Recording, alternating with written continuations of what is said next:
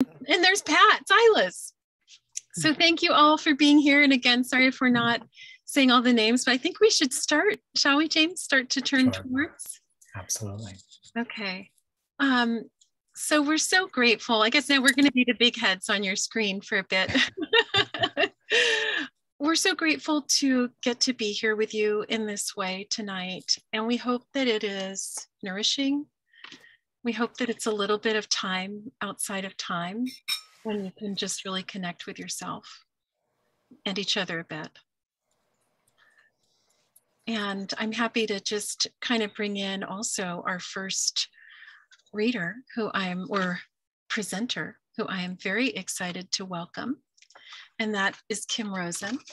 And our intros are going to be very simple and personal because we know you can all read our bios, get all that hard information off the website if you like. But I just want to say a few things I wrote down about Kim.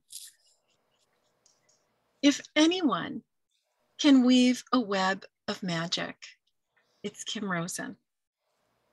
I remember the first time I witnessed her reciting poetry, and I think it was a good decade or so ago in Santa Cruz. It was at the Cayuga Vault. I remember.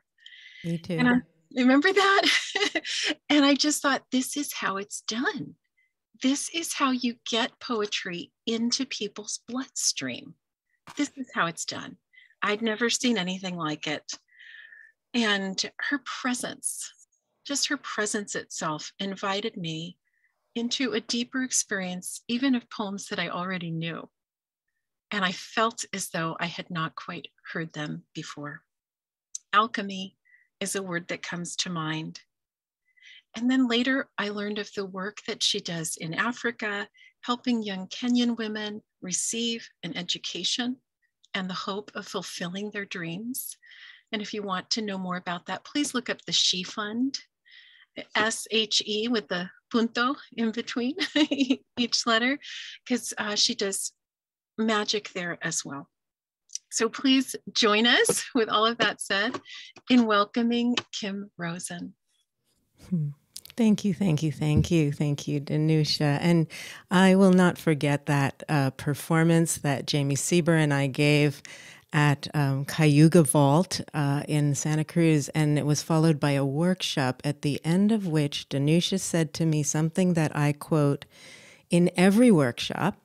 Poet that she is, I recognized her even though I didn't know her before that as a poet that was going to resonate the string of my soul.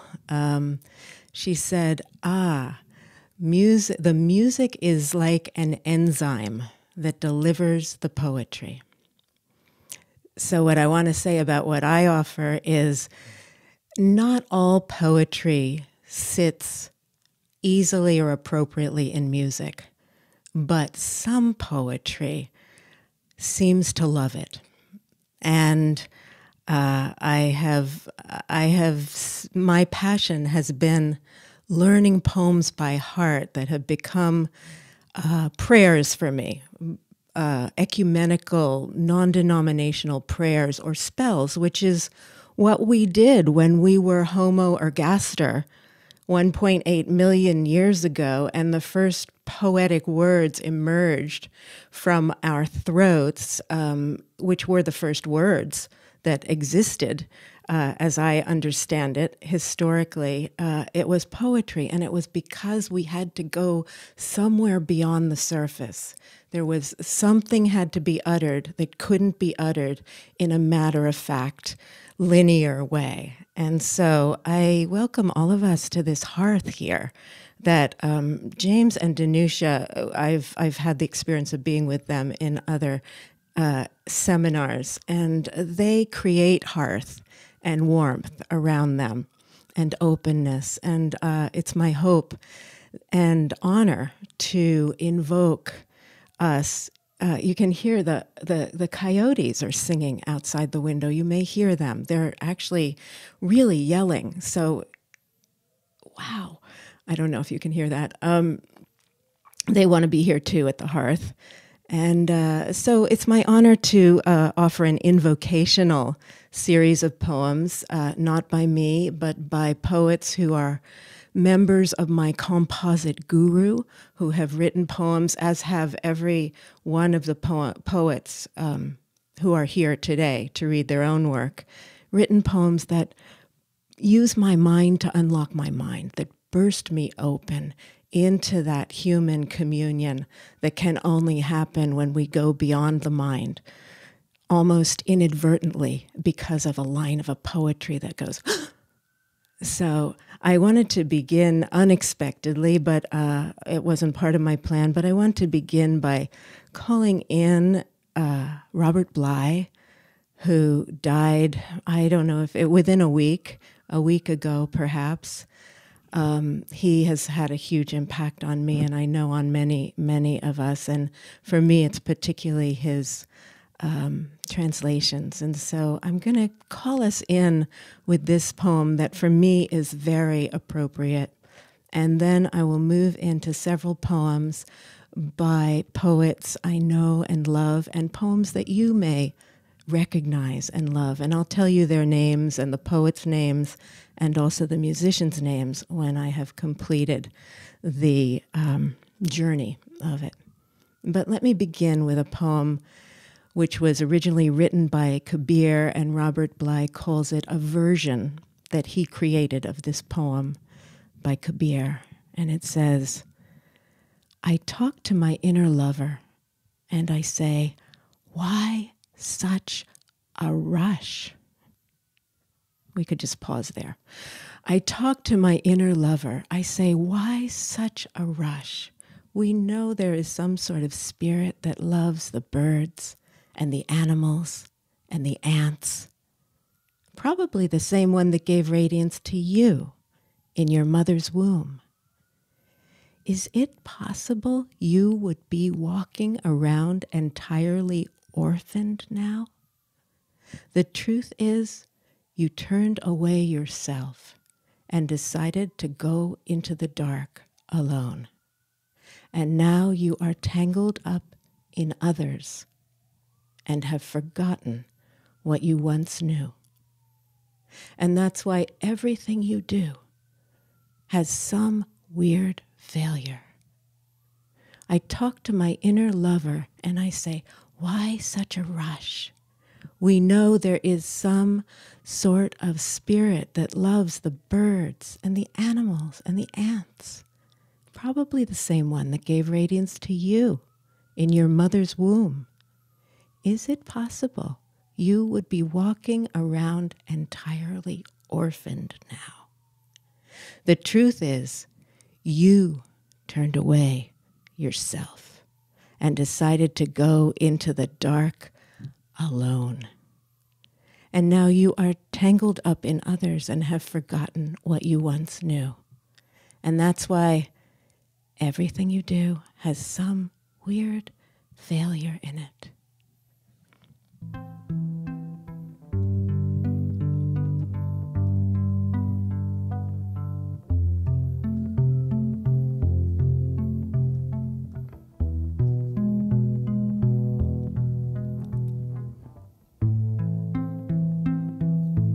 Before you know what kindness really is, you must lose things. Feel the future dissolve in a moment, like salt in a weakened broth. What you held in your hand, what you counted and carefully saved, all this must go before you know how desolate the landscape can be between regions of kindness, how you ride and ride, thinking the bus will never stop, the passengers eating maize and chicken will stare out the window forever.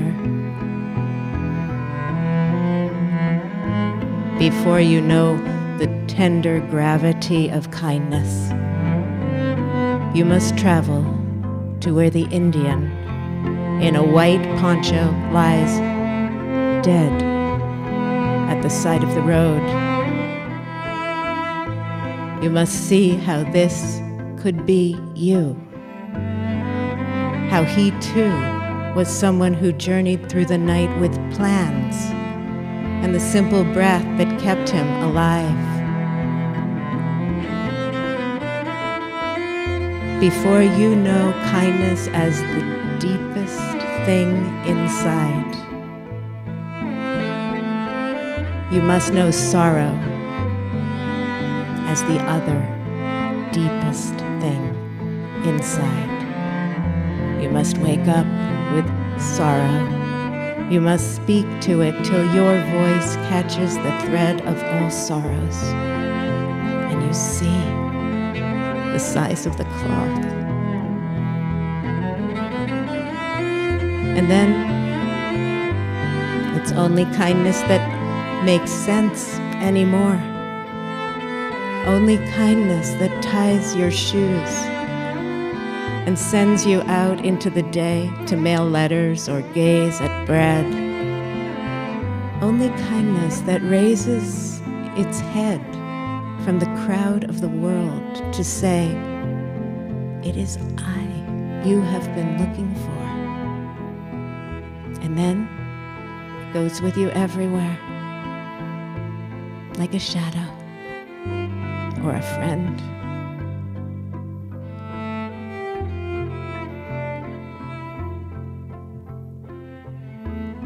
Before you know kindness as the deepest thing inside, you must know sorrow as the other deepest thing inside. You must speak to it till your voice catches the thread of all sorrows, and you see the size of the cloth. Then it's only kindness that makes sense anymore. Only kindness that ties your shoes, sends you out into the day to mail letters or gaze at bread.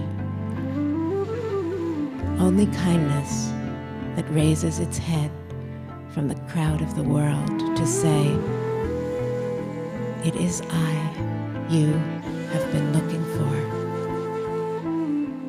And then goes with you everywhere, like a shadow or a friend.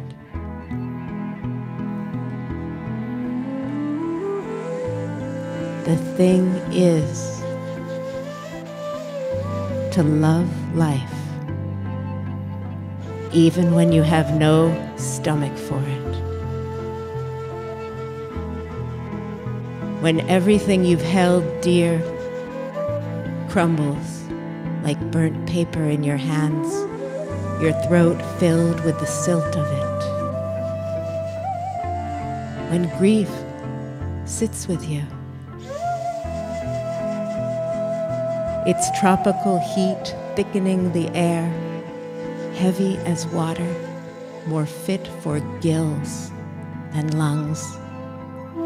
When grief weights you down like your own flesh, only more of it, an obesity of grief. And you say, how can a body withstand this? Then you hold life like a face between your palms, a plain face, no charming smile, no violent eyes, and you say, I will take you. I will love you again.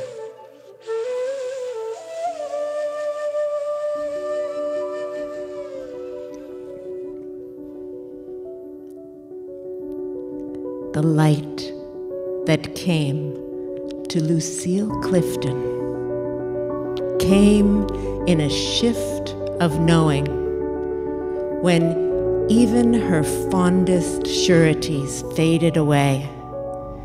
It was the summer she understood. She had not understood, and was not mistress even of her own off eye. Then the man escaped, throwing away his tie, and the children grew legs and started walking, and she could see the peril of an unexamined life. She shut her eyes, afraid to look for her authenticity. But the light insists on itself in the world, and a voice from the non-dead past started talking. She shut her ears, and it spelled out into her hand, "You might as well open the door, my child. The truth is furiously knocking." It was the summer she understood she had not understood, and was not mistress even of her own off eye. Then the man escaped, throwing away his tie, and the children grew legs and started walking, and she could see the peril of an unexamined life. She shut her eyes, afraid to look for her authenticity. But the light insists on itself in the world, and a voice from the non-dead past started talking. She shut her ears, and it spelled out into her hands, "You might as well open the door, my child. The truth is furiously knocking."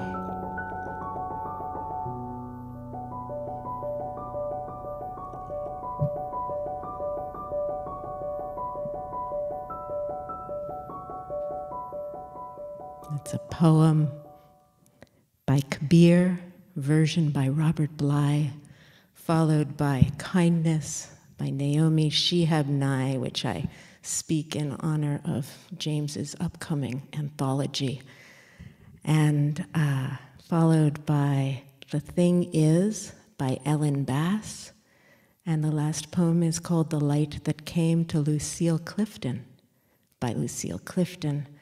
And the first piece of music was by Jamie Sieber called Benediction, the second piece by Kai Engel called Idea. Thank you so much.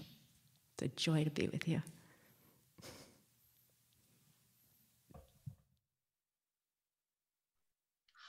Oh my goodness. Thank you so much. Thank you so much, Kim. Just see what I mean, everyone. See what I mean. I could have just stayed soaking in that bath all evening. So thank you so much for bringing that real magic to us.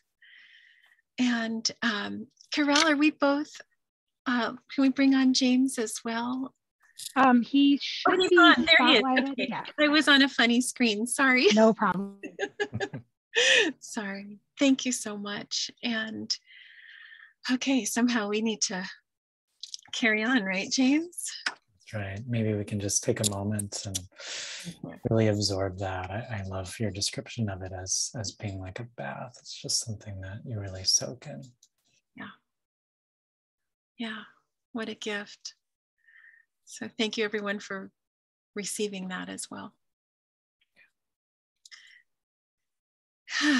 And we're going to read a little bit back and forth, James and I, and then we get to share with you more of these wonderful presenters that were so, and poets and presenters were so excited are with us tonight. We're so excited to have Michael Kleber-Diggs read you some of his amazing work after we read, and then Jane Hirshfield. So you're just really obviously in for such a treat. And James, shall we introduce each other? I have a little intro of you. Okay. Okay. Why don't I do? I'll intro you, and then you can read a thing, and then we'll reverse that. Sounds good. We're just so used to doing things together But, here we are, which relates to my intro. So I will read what I've got here. What can I say about James? First of all, he's definitely my brother from another mother. I can't even imagine these past 2 years without our connection and collaboration. Secondly, James is both a poet in his own right and a fine harvester of poems. His collections are sustenance, a curation of delight and encouragement for many. He's also just pure heart and a genuine presence. I'm so lucky to get to work with him, savor his poems, and call him a friend. So please join me in welcoming James Cruz. Oh, thank you so much. So sweet. Danusha and I often joke that we end up in tears when we're working together. There's usually a lot of laughter and then a lot of tears. So you're already bringing me really close to the tears and the joy too. But so I'll share what I have for you, and it's a very similar reflection actually. So it's hard to imagine a time when I didn't know the poems of Danusha Laméris. I feel like each one has become a guidepost for me in my own life. And as I've shared with some folks in our webinar before and with Danusha herself, several of her poems once graced the walls of my apartment in Providence, Rhode Island. Before I had any art to put up, I was putting up cherries, inshallah, from her wonderful first book, The Moons of August. And as I was stirring lentils on the stove or sitting in my chair on a winter day, looking up, taking in her words, steeping in what she had to say. And I had the privilege of being able to share her poem, Small Kindnesses, in my first anthology, and we'll have the privilege again of sharing it in this newest anthology, because I feel that this poem is one that we all need in our lives. And the sentiments behind it, I can say, are pretty reflective of who Danusha is as a person, valuing kindness and heart every step of the way. So I'm so grateful to you for being my collaborator, and so glad to be here with all of you. Yeah. Thank you so much, James. That was so tender and sweet. And I'd love to hear you read a poem. Absolutely. So the first poem that I'd like to read was actually taken from a Mary Oliver quote. A lot of you probably know this Mary Oliver quote, and she says, "When it's over, I want to say that all my life I was a bride married to amazement. I was the bridegroom taking the world into my arms." And I love that she says she's both bride and bridegroom. But beyond that, I love that quote because I feel like it's so easy to lose that sense of awe and wonder for the everyday world, especially with everything else going on. And I feel lucky to have many teachers for holding on to that wonder. Danusha is one of them. My husband, Brad, is another. And so this one is about him and being, in some ways, literally married to amazement. The man I married sat next to me after our wedding, October light pouring in over dusty pews as he loosened his tie and sipped from a cup of apple cider, closing his eyes to savor the taste. Now I think I didn't marry him so much as his amazement for the everyday, the way he still gasps each time we see something new. Baby painted turtle plodding through a stream in the quarry, or a neon orange caterpillar inching across crisp leaves on the trail. How he kneels to film it from every angle, while I crouch beside him in awe of his awe, learning all that I can.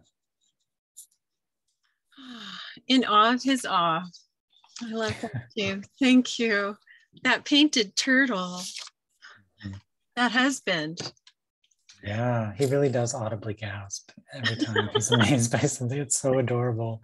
I know he would be embarrassed to hear me say this right now, but it's true. Well, you get to say whatever you want when he's not here. Those are the rules. That's right. I remember taking a child to see the ocean for the first time. And I didn't realize until we almost got to the ocean that she had never seen it. Growing up in Fresno and not having left Fresno. And as soon as she was in the back seat of the car, and as soon as we rounded the curve where you could glimpse, she just went, oh! And I can still feel the goosebumps I got from hearing her exclamation of joy, ocean. It brought me back to what would that be to not even have seen it, that original moment. So anyway, I'll read a short poem. I like to start with a little poem to get my poetry legs. And I think sometimes I write things to assure myself or remind myself. I guess that's what we do. What begins? What begins in beauty ends in beauty. What begins in sorrow ends in sorrow. The seed once planted, soon in full bloom. If grief, then grief. If anger, anger. They say the first week of any love affair reveals its end. Give me the child at 7 and so forth. And didn't the world begin with a bang? Hard to argue for another truth. But I have seen a heart worn thin take to small repairs. Have watched a blue jay born wild eat out of a woman's hand. And didn't we begin as tadpoles curled and gilled?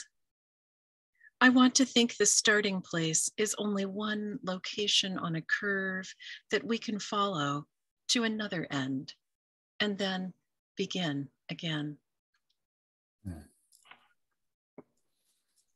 Gorgeous. I love that. The heart worn thin, taking to small repairs. That's really beautiful. So true too. Read us another one. Yeah, I'm just deciding which one I'm going to share. Oh, you like me. James and I like to not know things. It's such a favorite state that we don't know what we're going to do next. It's true. It's true.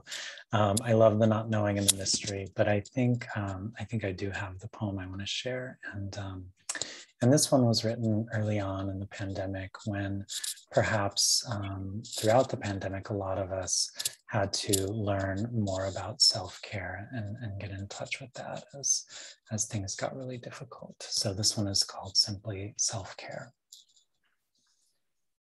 Some days it feels like a foreign language I'm asked to practice with new words for happiness, work, and love. I'm still learning how to say a cup of tea for no reason, what to call the extra honey I drizzle in, how to label the relentless urge to do more and more as useless, and how to translate the heart's pounding message when it comes. Enough, enough. This morning I search for words to capture the glimmering sun as it lifts above the mountains. Clouds already closing in as fat droplets of rain darken the deck. I'm learning to call this stillness self-care too, just standing here as goldfinches scatter up from around the feeder like broken pieces of bright yellow stained glass, reassembling in the sheltering arms of a maple. Thank you. Those broken pieces. I saw one of those today in our persimmon tree, and it always just feels so startling. We're not used to birds having that kind of color in this part of the world. So yeah, the surprise of that. Thank you, James. I'm going to read one of the poems you mentioned, since you mentioned it. It also wasn't on my playlist, but I'll read the poem Inshallah that I wrote years ago. Actually, I wrote this poem while waiting to see if Naomi Nye had chosen my first book. I heard that it was on her short pile, you know, and I hadn't ever had a book out, and I thought, oh, I hope she likes it. And then I went sat under a tree, an apple tree here in our field, and I wrote this poem.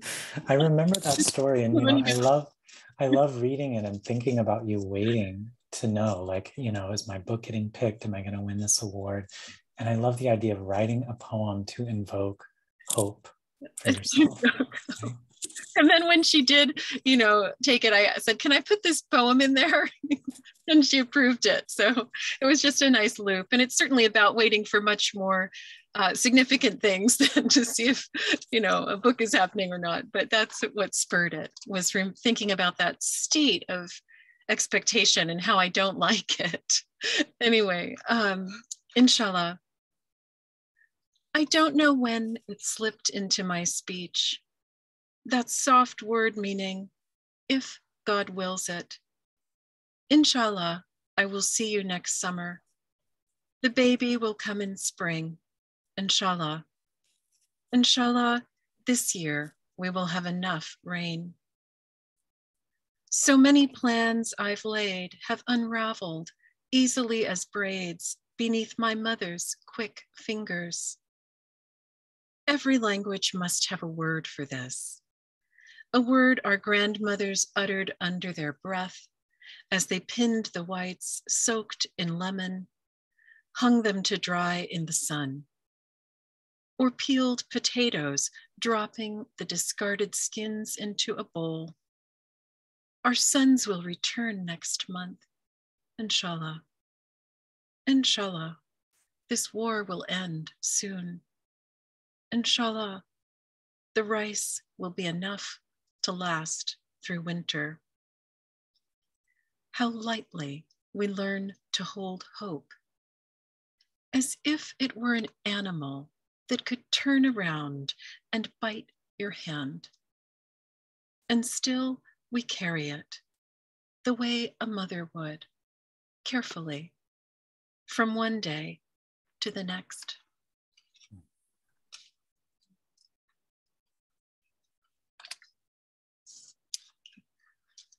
Gorgeous. Well, should we invite Michael Kleber-Diggs to the screen? Yes. Let's do that. And I have some things to say about Michael Kleber-Diggs. So I will do a little bit of intro here, and then we'll get to hear you read your marvelous poems. Let me just see what I've done with my papers here. I'm a nightmare with a desk. It's just, I can only handle one thing at a time, I think is the issue. But here we are with Michael in his wonderful cardigan, looking dapper. Welcome. Thank you. Thank you. And I will dive in. How lucky we are to have met Michael Kleber-Diggs. When we first encountered each other, and this is Michael, me, and James all separately encountered each other, we all knew it would be the beginning of more collaboration and more connection. We just knew. And I remember Michael and I emailing each other like, well, look me up when you're out here. Well, let me know if you head out there. You know, it was like, we have to keep it going. It's that sense of resonance. And then his poems. The poems in Michael's first book, Worldly Things, moved me to a place beyond laughter, beyond tears, and to the core of compassion itself. And they still do every time I hear him read or every time I open that beautiful book. So please join us in welcoming Michael Kleber-Diggs. Well, thank you. Yeah, no, I totally felt the same way with both of you. I'm like, I can tell that we are going to be friends. So I have to start with just a very short story. Yeah. When the email came inviting me to be a part of this reading, I was overjoyed when I saw the subject line, and then a little crestfallen when I saw the date. Because today is my wife's birthday. I know Sonia Gonzalez, who came on earlier, it's her birthday as well. And happy birthday to Sonia, and happy birthday to my wife, Karen, who's on with us. And I was thinking, well, before I answer the email, let me check with my wife.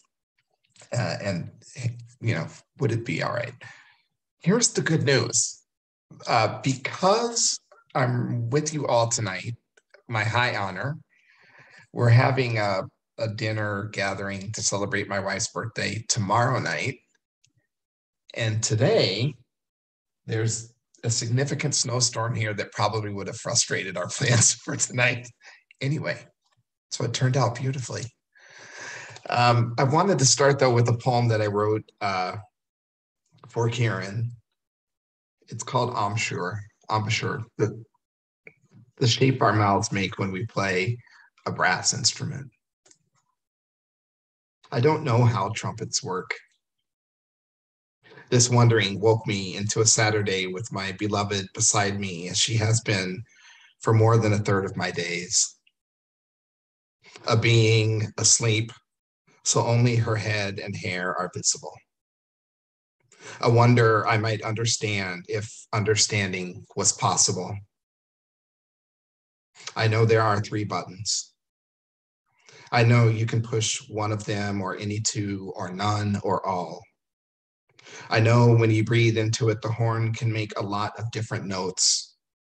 So everything else must happen through the lips, the tongue, the lungs, the diaphragm, the body.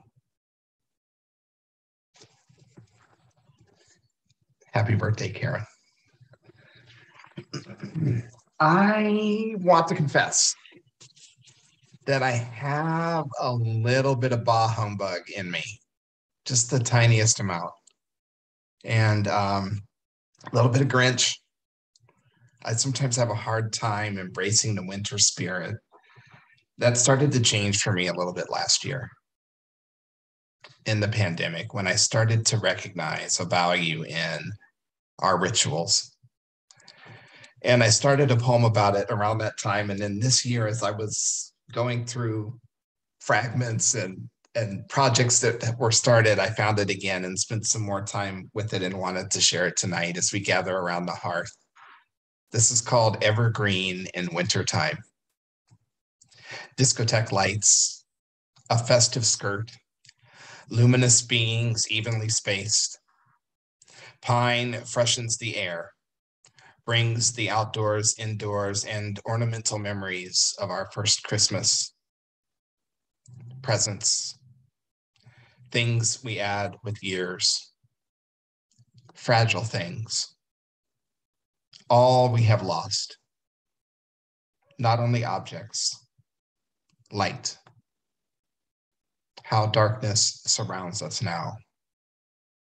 Our evergreen rituals imbued with new meaning.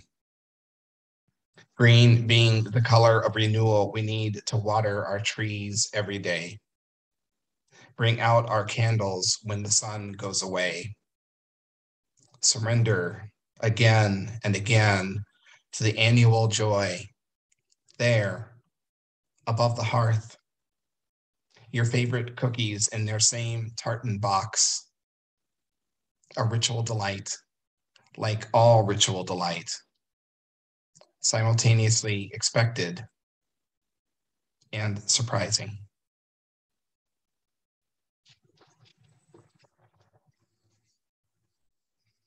On Sunday of this week, the Twin Cities lost a beautiful artist and a beautiful man named Bill Cotman. Bill was a photographer and a jazz aficionado and just a beloved member of our arts community. Bill was someone who I saw socially at engagements, many times over the years. We always visited, and I was always taken aback by his warmth and kindness, his grace, and the gentleness of his presence. Tonight, I was just thinking about what I wanted to read. I also like to dwell in uncertainty too, like, wow, what's next? But I was thinking about it today and wanted to read my poem, Coniferous Fathers, in honor of Bill, who is, I know, to be just a wonderful father. And he was a wonderful father and grandfather. And I dedicate this to his memory. Coniferous Fathers. Let's fashion gentle fathers, expressive, holding us how we wanted to be held before we could ask, singing off-key lullabies written for us, songs every evening like possibilities. Fathers who say, this is how you hold a baby, but never mention a football. Say nothing in that moment, just bring us to their chests naturally, without shyness. Let's grow fathers from pine, not oak. Coniferous fathers, raising us in their shade. Fathers soft enough to bend. Fathers who love us like their fathers couldn't. Fathers who can talk about menstruation while playing a game of pepper in the front yard. No. Take baseball out. Let's discover a new sort. Fathers as varied and vast as the superior forest. Let's kill off sternness and play down wisdom. Give us fathers of laughter and fathers who cry. Fathers who say, check this out. I'm scared. I'm sorry. Or I don't know. Give us fathers strong enough to admit they want to be near us. They've always wanted to be near us. Give us fathers desperate for something different, not Johnny Appleseed, not even Atticus Finch. No more Rolling Stones. No more lazy boy dads reading newspapers in some other room. Let's create folklore side by side in a garden, singing psalms about abiding. Just that. Abiding. Being steadfast. Present. Evergreen and ethereal. Let's make the old needles soft enough for us to dream, rest on, dream on, next to them.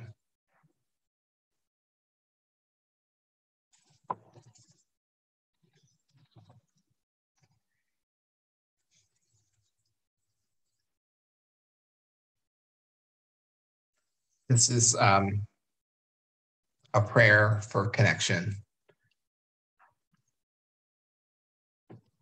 What name for this? Do you hold salt or beads? Wood or wool? Someone else's hand or your own? Do you kneel? Lift one hand high above your head? Or do you shine the light of your palms up toward sky? Do you raise your chin? Close your eyes? Is light returned to you? Do you sit on a floor, shoeless, chant? Do you fold your body gently onto itself, shins to earth, seat to feet, chest to knees? Are you among brothers or sisters? Are you alone sometimes? Do you call it morning light or dawn prayer? Is it the flower offering or do you ask for daily bread? What do you say at dusk? At night? And what do you seek in supplication? What do you offer? Water or fruit, flowers or incense? Do you give your servant self? To what? may I ask? To what? I rest my sit bones on wood and wool. My feet touch carpet, pine, metal. I make circles and lines. Sometimes everything reduces to circles and lines. I call this providence. I know that's not the right word. I find this at home in my kitchen or at my desk. Sometimes this finds me when I'm on a bicycle surrounded by cars or trees, shoulders low and curved, back arched and chest deflated and down, and me at work to keep everything round. Sometimes there I hear birds or squirrels chant above me. Other times I am summoned to spaces magnified in community. What name for this? I feel called. I walk forward to say this. This is what I have to offer. One part of my small story. Or this is what I have witnessed. I want you to notice it too. My hands, my grasp. Sometimes they only claim air. Sweet siblings, we're here together either way. What name must we give to the this beyond our words? And I'll close with a short piece. It's another prayer for community. This is what I write. I write about empathy and community. This just desire for us to be together and to see each other's humanity and to extend to each other grace and dignity and respect and love and patience and kindness and space. Work I'm working on myself. I want to say to Danusha and James, thank you so much for including me tonight. I want to say to Karen, thank you so much for giving me the thumbs up on being here tonight, and for all of your support, always. To Kim, my goodness, chills as you were going into poems that I've known for years and giving me an opportunity to hear them in new ways, multiple times, chills. And to Jane, I'm so excited to share this space with you. It is a real honor for me and a real blessing. Thank you. The Grove. Planted here as we are. See how we want to bow and sway with the motion of earth and sky.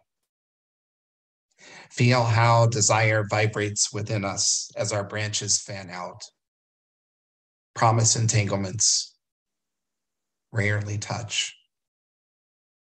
Here are sweet rustlings. If only we could know how twisted up our roots are, we might make fast shelter together. Cooler places, verdant spaces, more sustaining air. But we are strange trees, reluctant in this forest. We oak and ash, we pine, the same, not different. All of us reach toward star and cloud. All of us want our share of light. Just enough rainfall.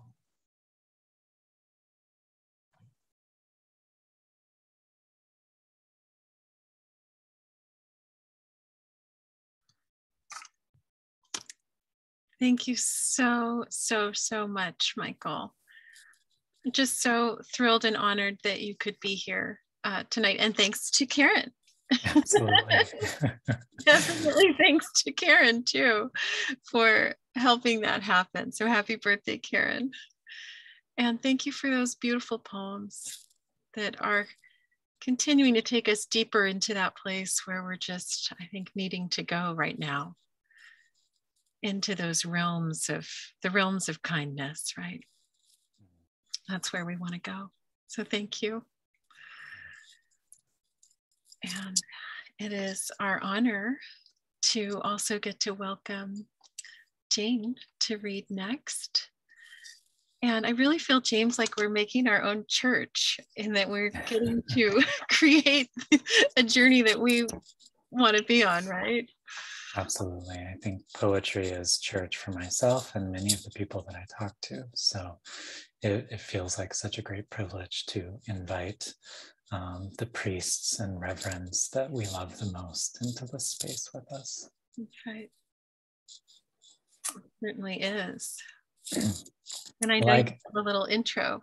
I do. I get the honor of introducing Jane. I think most of us know who Jane is by now, but I'll just say, just personally, how Jane and I came to be connected. So years ago, I've been engaging and connecting with Jane's poems for quite a while now, but I wrote about one of her pieces for the Times Literary Supplement, and luckily she saw it, and through a friend of mine, wrote and said that she wanted me to have an advance copy of her newest book, which was Come Thief at the time, one of my favorite books of all time. And I was, first of all, amazed that Jane had even seen something that I had written about her poem, and was so heartened by the connection.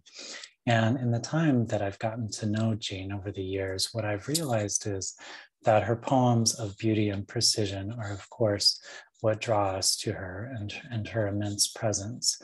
But it's also her presence among people that matters the most. I hear from other writers all the time that, you know, Jane Hirshfield wrote to me about this poem, or Jane wrote an email to me about this. And so Jane serves as such an example to all of us of how to be present, giving in the poetry community, and how to uplift the work of others at the same time. So we thank you, Jane, for all of the work you've done over the years and that you continue to do for us.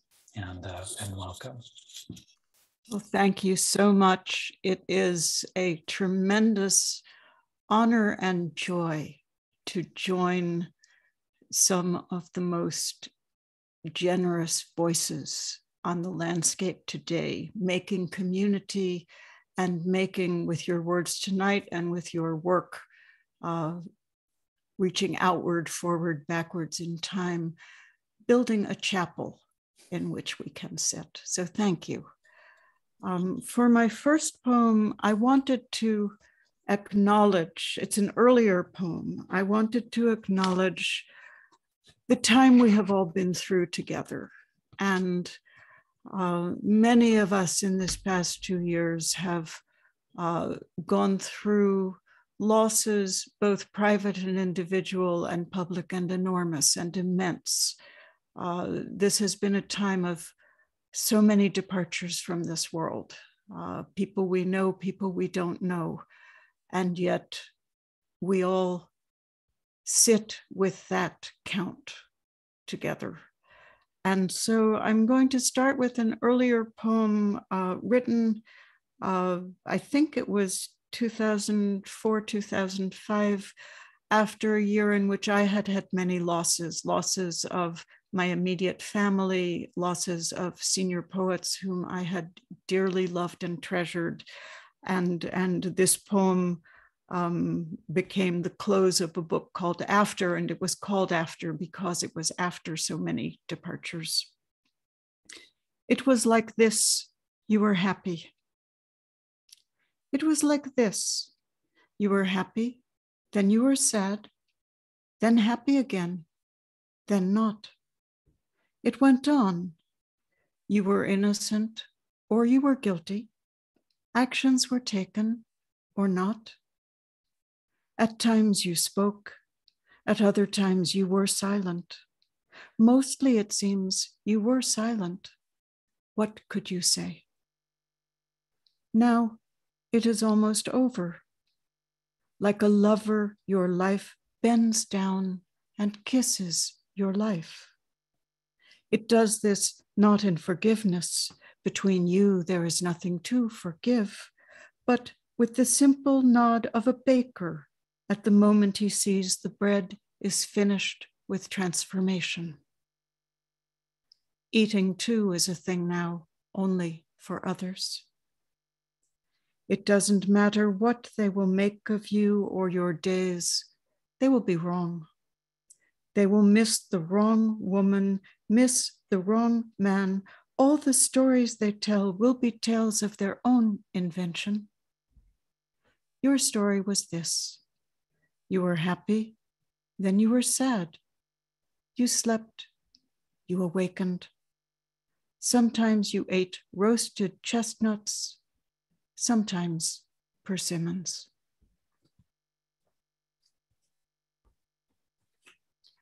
One more, even earlier poem, much earlier. And after that, I'll be reading you for however many minutes I have left, all poems that were written during this past year, so not published in books. This poem partakes of a form I sometimes use and think of as wandering rhyme. So it does rhyme, but it's not all that regular. The task. It is a simple garment, this slipped-on world. We wake into it daily. Open eyes, braid hair, a robe unfurled in rose silk flowering, then laid bare. And yes, it is a simple enough task we've taken on, though also vast. From dusk to dawn, from dawn to dusk, to praise and not be blinded by the praising. To lie like a cat in hot sun, fur fully blazing, and dream the mouse. And to keep, too, the mouse's patient, waking watch within the deep rooms of the house, where the leaf-flocked sunlight never reaches, but the earth still blooms.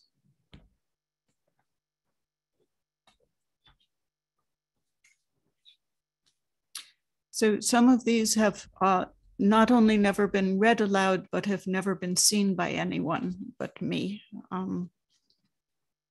This one included, and if I stumble, it's because they're a little messy. They have corrections on them and such.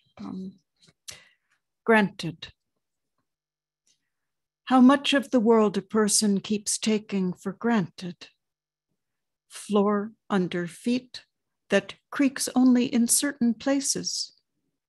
Ceiling that keeps on not falling. The moving things too. Truck after truck going by on the not so far highway, carrying tinned soups and mercy. The whole velocity machinery of it. My life, a person might say. Taken for granted too, that strangest possession.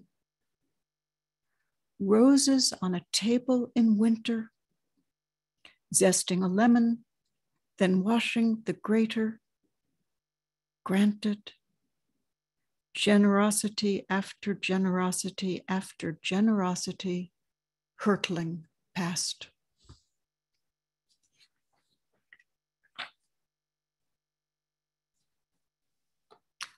Oh, responsibility. You know, responsibility is a big thing, and yet we've all been trying to take it for such a long time. Responsibility for what we can't know, can't control, what we perhaps can do one molecule of something about. Oh, responsibility. To one side, irretrievable spires and cobbles, ladders, arpeggios, boletes, apples, oysters, cities and languages lost under sand. To the other, what can be wrestled with still, reconnoitered, returned to, repaired. Oh, responsibility, tied to the feast of your stanchion like a tired donkey. With commensurate ears, one could hear the old music in it, some June-singing thrush or distant one-stringed instrument made of maple wood, rabbit skin, horsehair, neither separate from nor completing the cries of the famished.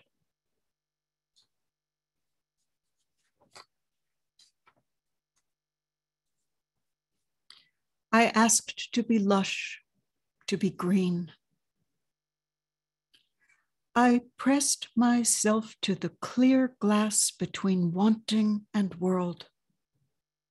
I wanted to be lush, tropical, excessive, to be green. On the glass that does not exist, small breath clouds rose, dissolved. A creature of water, I found myself, tender, still also of air. The dry bark of trees sequestered the hidden rising. I told my want patience. I offered my want the old promise. A tree not wet to the touch is wet to the living.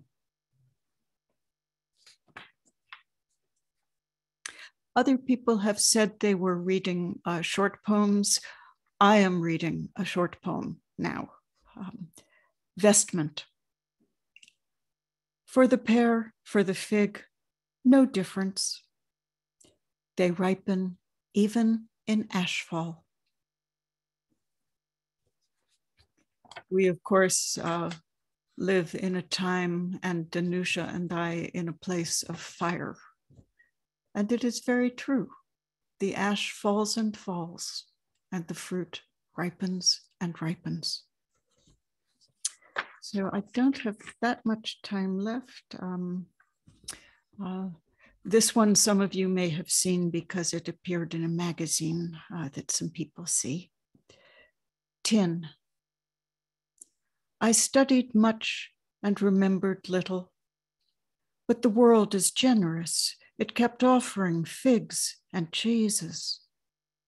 Never mind that soon I'll have to give it all back, the world, the figs.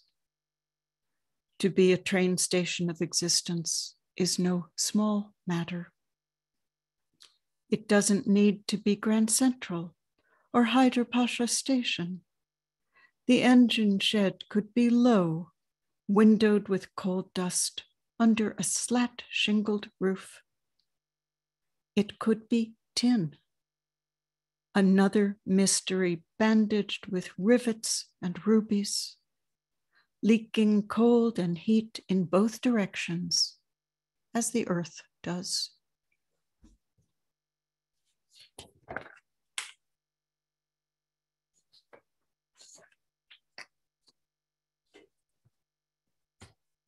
Invitation. It was not given me to write in the primary colors. I did not recognize the 350,000 species of beetle. I loved what was spare, but could not draw it. My luck and errors equally mostly escaped me. My eyes faltered, but found their way to different windows. The fate souk bartered my shapes and sounds between stalls. When the keyboard offered me an incomprehensible symbol, I reached my hand out as if to a Ouija board's invitation or a stair's polished handrail, because it was incomprehensible, because my hand could add its own oils to that railing.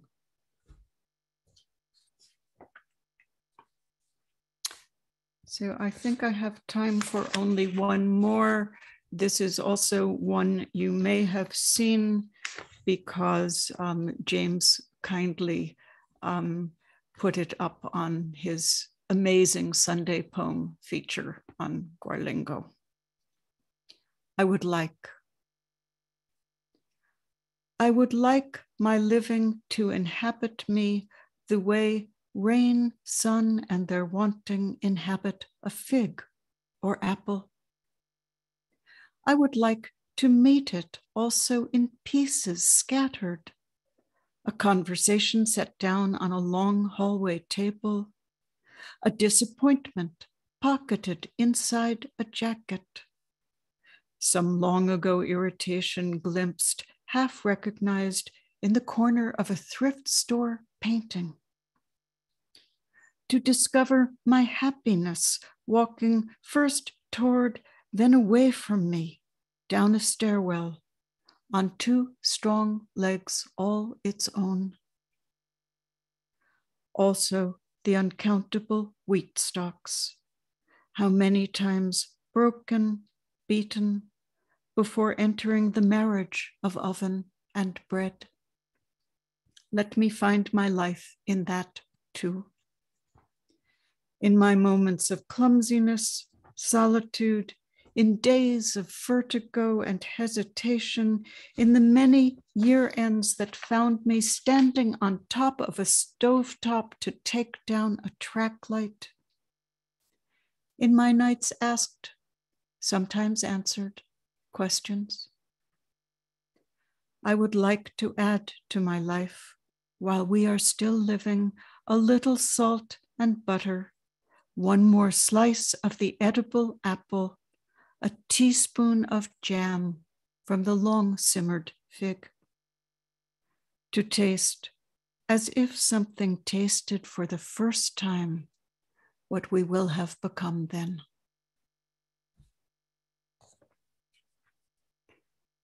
Thank you all very much for being here together by this hearth. Thank you, thank you, thank you is not even enough. Thank you so much, Jane. And I'm so grateful to have a job where I can cry and feel and be. Just so much beauty and impermanence in what you shared. Yeah, such sumptuous poems, you know, so filled with the things of the world. I love it. Thank you. Thank you so much. Even I feel the great insecurity of reading new work is just terrifying. It never stops being terrifying, no matter how many times you've done it. So thank you for being many of these poems' first ears. That's reassuring, I think, to many people that you feel that way. And of course, and in a way, that's that newness as well, isn't it? The freshness of fresh fear or fresh joy.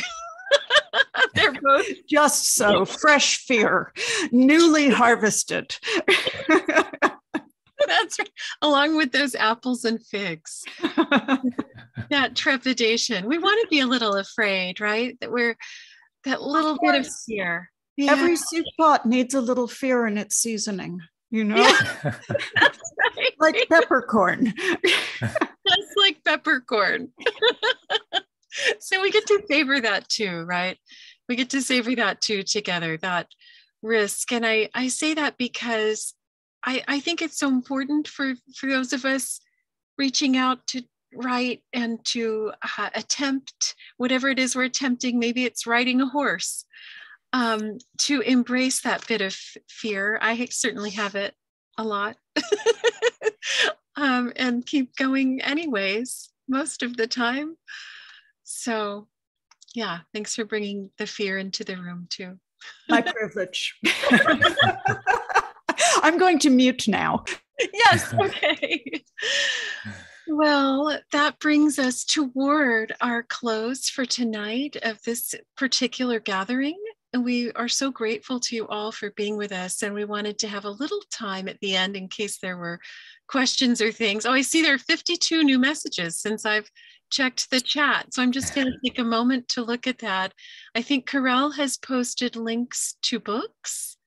Worldly Things for Michael. I don't know if they're all in there. I'm scrolling through. Yes, they are. Okay. So if you're interested in books and would like to support an independent bookstore, which is Bookshop Santa Cruz, our local wonderful bookstore, there are books for all of us listed there. Ledger for Jane and Worldly Things for Michael.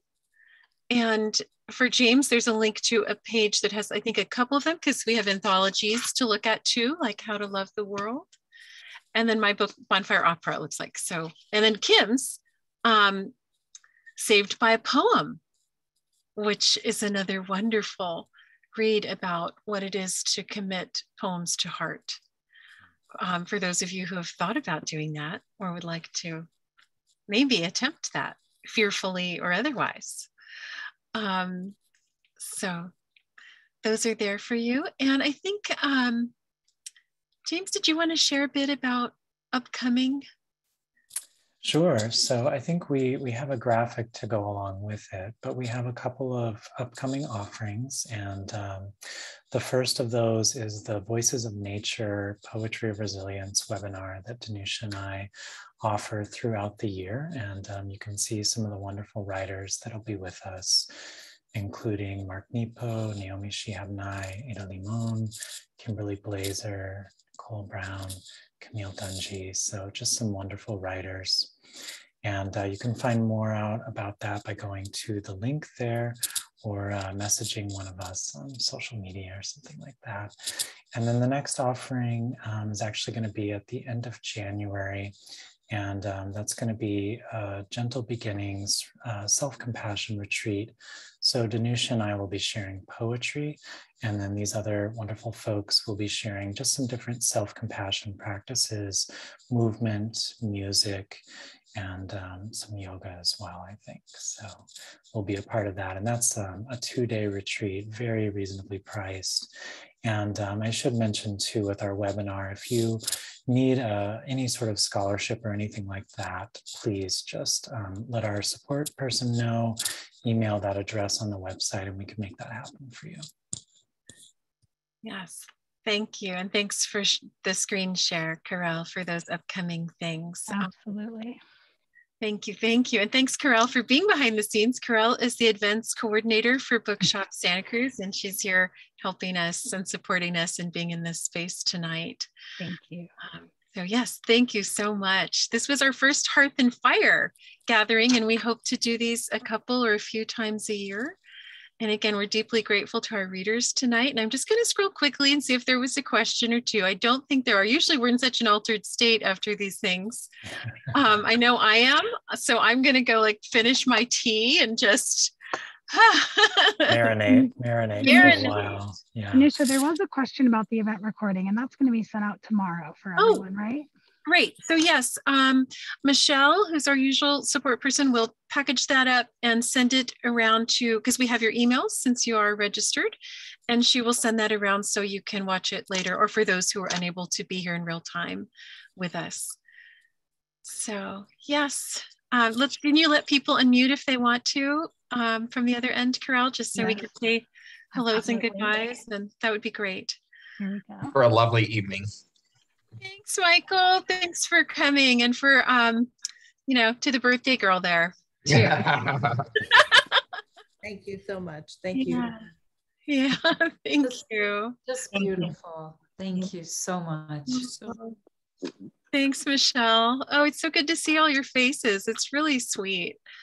The small pleasures of life, right? Since we are more apart than together, it's a small pleasure, but it's certainly a pleasure just to get to see our tiny faces on here. So thank you. Honored to be here for the first time. Thank you so much. Oh, wonderful. Was that Kimberly, or no, that was Marcy. Marcy. There we are, Marcy. There you are. I had just changed screen. Thank you, Marcy. Thank you. I just want to thank every one of you, and including everyone that shared space sitting and listening. That was also felt around the world. I wanted to thank you all, presenters, poets, for just widening the light across the globe and inviting us. Thank you. Thanks, Hafi. Nika and I call each other Hafi because when we became friends, we just read Hafi's poems to each other. And somehow we ended up just calling each other Hafi, like a nickname for Hafiz. So, an unusual origin story. Or maybe not. Maybe that's happening all the time. I like to think so. Thank you all. Thank you so much. Thank you. Heather Swan. Thank you, Thanks for being Heather. here. Thank you. Thank you so much. Love to all of you. Thank Oh, you. beautiful people. Thank you. Okay. So good to Take see you, Heather. care. Hi, Anne. Bye. Thank you. Thank you so much. Thanks for holding this space together. Even though we're not in one place, I have found that even writing with a few friends, which I've done with students, I've done it really. While I give them an exercise, I write too sometimes. And I get, I don't know, the poems feel closer when I'm with them, even if it's at this kind of distance. What did Einstein call it? Well, it wasn't referring to this, but spooky action at a distance. That's one of my favorite terms, even though it refers to something else. That's how I like to use it. So thank you all, and we hope to see more of you at other Hearth and Fire events. And if you're interested in those other offerings, contact us as well. Right soon. So much. Thank you, everyone. Bye. Thank you so much.